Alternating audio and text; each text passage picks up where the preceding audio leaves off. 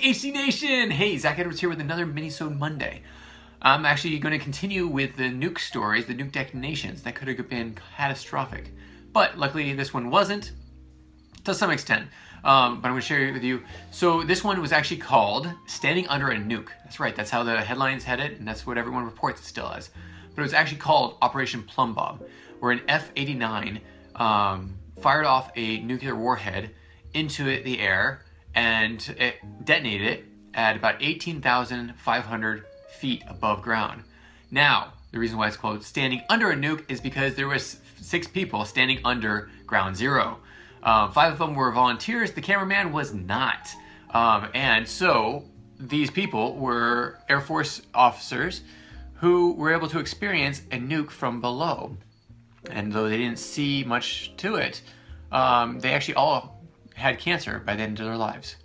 7, 6, 5, 4, 3, 2. There it goes. The rocket is gone.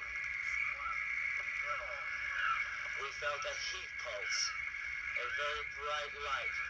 A fireball, it is red, the sky looks black about it. It is boiling above us there.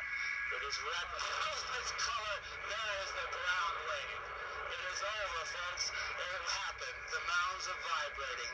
It is tremendous, directly above our heads. It went! It went!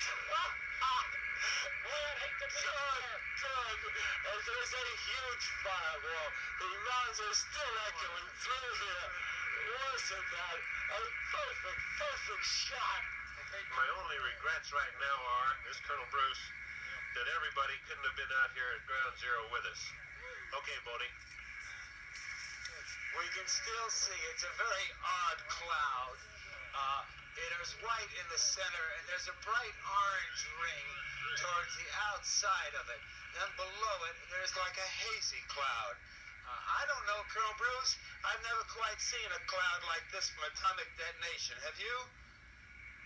No, I haven't, Bodie. There seems to be quite a halo connected with it, and it's quite a bit of mist up there. I'm not, this is new to me. Maybe from seeing it from ground zero, we're missing a mushroom, but there doesn't seem to be any evidence of a mushroom type of stem that we have associated with other detonations. Folks, it was just a wonderful thrill to see that interceptor come in, that rocket go at the zero count. This thing went off with a white flash. It was just beautiful. If you have any comments or questions, add them to the comments below. Otherwise, we'll see you tomorrow actually. Take care. Bye.